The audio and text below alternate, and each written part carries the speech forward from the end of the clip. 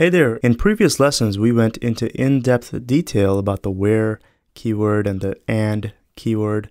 Those allowed for filtering the records returned by our query. In this lesson we're going to complete our understanding of how filtering works in SQL, and we'll get plenty of practice applying the or keyword with a combination of the and the where. So make sure you complete all of the puzzles I ask you to work on in this lesson. This is very crucial stuff. After practicing the puzzles in this section, you'll really gain the confidence in SQL and grow from there, because this is a real foundation builder for data analysis and SQL querying. All right. Now I'm going to repeat some key concepts in multiple different ways, so it might get annoying, but I'm going to keep repeating it. Certain things, I'm going to say it over and over again in multiple ways until you understand, right? I don't intend for you having to watch this lecture a bazillion times to understand what's going on. You should be able to just watch it in one go, and hopefully it should make sense. And then we'll get into some practice problems, and you'll be able to apply what you've learned and get practice. Now let's start. I'm going to sign in here into the apex.oracle.com website as we've been doing. Here are my credentials. I'm just going to sign in and go to SQL Workshop and SQL Commands. And this is the interface for typing in our SQL. So let's go over our first example. I'm just going to get a bare bones SQL query. Select star from employee. All right, so we're going to run this query and get all of the data in the employee table. And I'm going to increase the rows that are returned to 20 so that we get all of the records. Employee table contains 14 records, so I just want to see all of them. Let's hit run and we get, well, I think I have to highlight the whole thing. I can't just click on a particular word and run. So I highlighted the whole thing, I hit run, and we get all of the data in this table. Now let's say that we want to get all of the records, all of the employees that are clerks, for example. Right, and I could see that we have a couple of clerks in this table. So what I could do is I could do where job, right, where the job column contains the data clerk, like that. Okay, so again, these filter conditions, this where and so on, these are applied at every single record, and the records that match this condition are the only ones that are returned in this output, right? That's just how SQL querying works. So to see data, right, when I run this, I only want to see the data where the job contains the word clerk, and those are the only records that are going to show up. So let's hit the run button and notice that we get all of the clerks to show up. All right. Now let's say that the requirement comes up to return not only clerks, but also salesmen in the company. So now I want to see both clerks as well as salesmen. So what would you do in that case? Newcomers to this language, to SQL, often think that they can do and do job is equal to salesman, okay? Like that. And think that both the clerks records as well as the salesman records are going to show up. But this is not accurate, okay?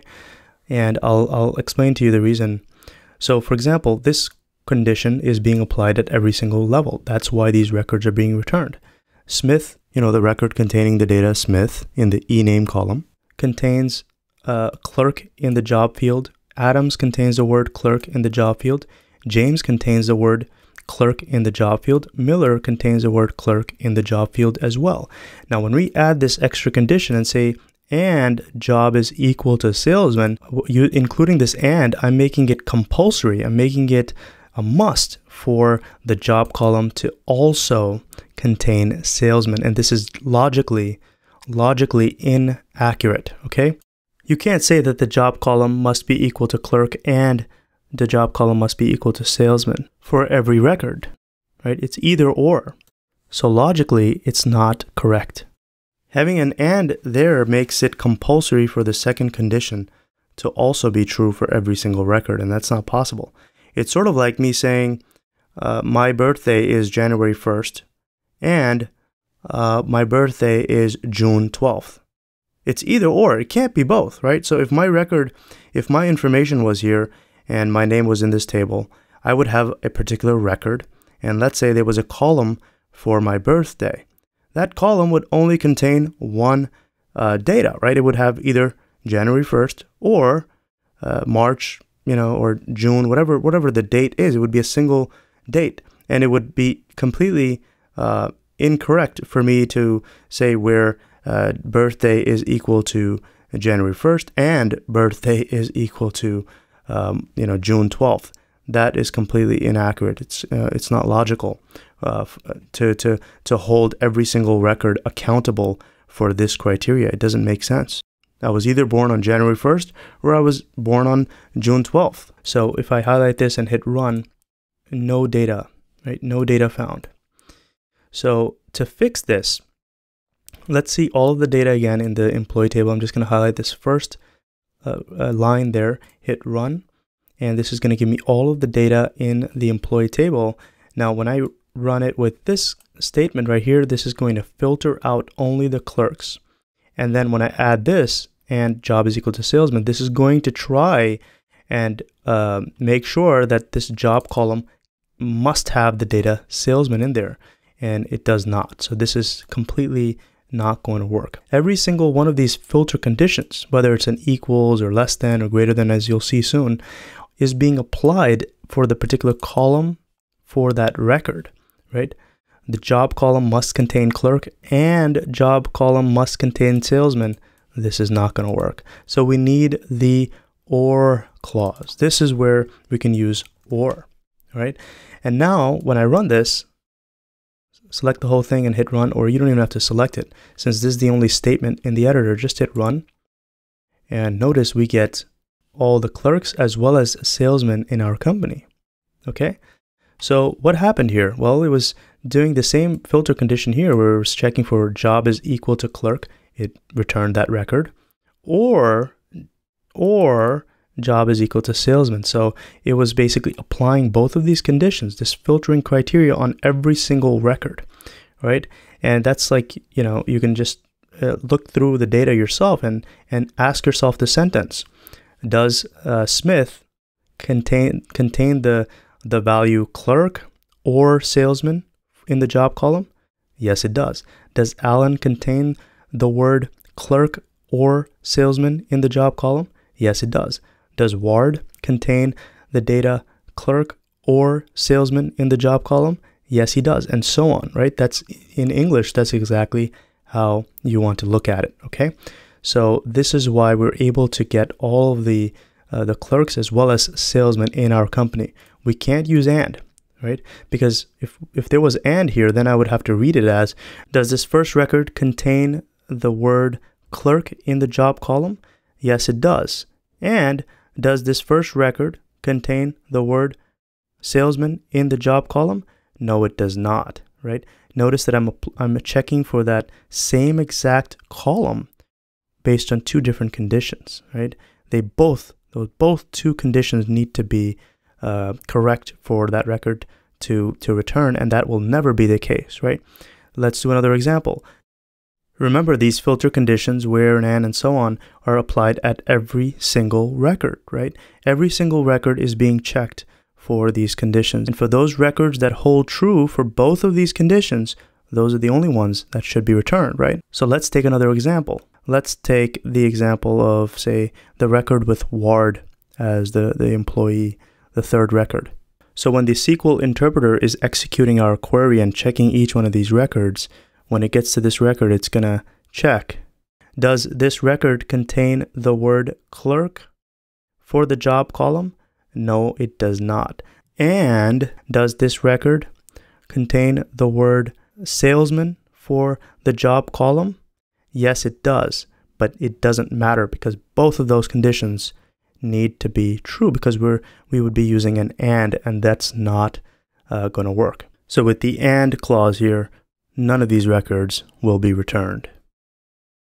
Now, if we change this query to use the or clause where job is equal to clerk or job is equal to salesman, all of these records will be returned. They all qualify, because it's either or, either a clerk or a salesman.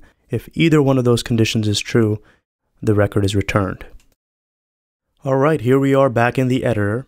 Now I've spent plenty of time drilling into you the point that these where and conditions, these filter criteria, is checked on every single record, all right, of the particular table. And those records that match these conditions are the only ones that are returned.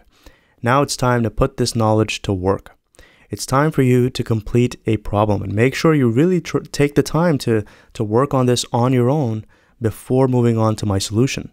SQL or any other programming discipline is all about practice, practice, practice. Now, if this puzzle is challenging for you, great. That means you're going to learn something, okay? You have all of the knowledge in the previous lessons that I've been going over for you to be able to complete this problem, okay? You have the prerequisite knowledge. Now it's just about the struggle and trying to work this problem out. So here it goes. Write me a query that returns the name of those employees that are not managers nor salesmen and have a salary greater than or equal to 2,000. So I'm going to pause the video here, and you can work on this and then resume to watch my solution. All right, welcome back. Hopefully you took time to work on this on your own. Now let's start with first analyzing the table. All right, I'm going to write the bare bones select statement against the employee table. So we get all of the records, and I'm selecting 20 records, so I see everything, all of the data. And remember, before, like I said before, you want to identify those records that you expect to be returned. All right. So I don't want to see any managers, nor do I want to see any salesmen, according to the requirement.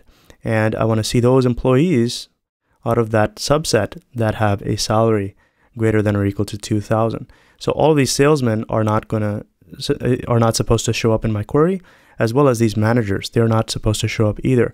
So I'm only concerned with the presidents, the analysts, and the clerks.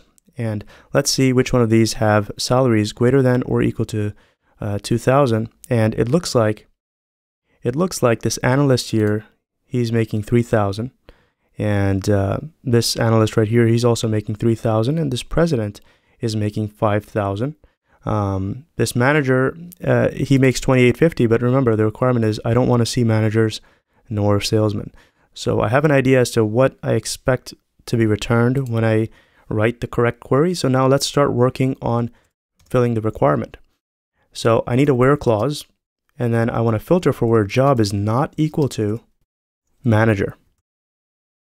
So now if I run this, it's going to show me all of those employees that are not managers, okay?